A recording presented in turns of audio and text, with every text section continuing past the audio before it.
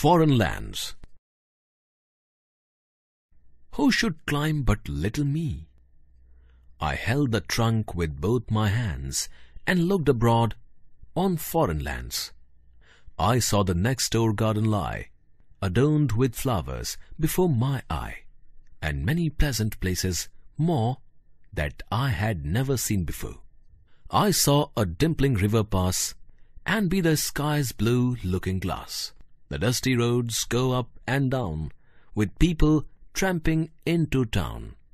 If I could find a higher tree, farther and farther I should see, to where the grown-up river slips into the sea among the ships, to where the roads on either hand lead onward into fairyland, where all the children dine at 5, and all the playthings come alive.